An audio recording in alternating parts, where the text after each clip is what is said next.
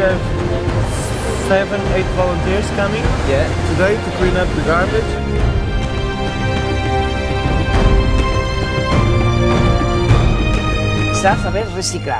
By that time, everything was reused. It's a world problem, it's a local problem, and we're all going to have to work together. Bottle caps.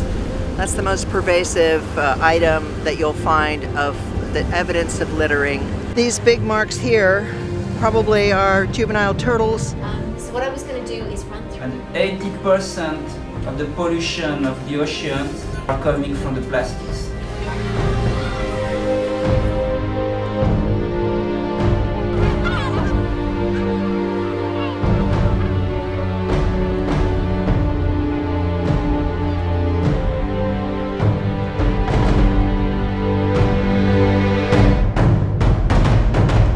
People used to go to the beach to collect seashells. Now they go to the beach for beach cleanups. We've had over 17,000 people participate in our beach cleanups, and we've almost removed 100,000 pounds of marine debris to date. Marine organisms are now eating plastics. The risk is that you have also plastic in our stomach.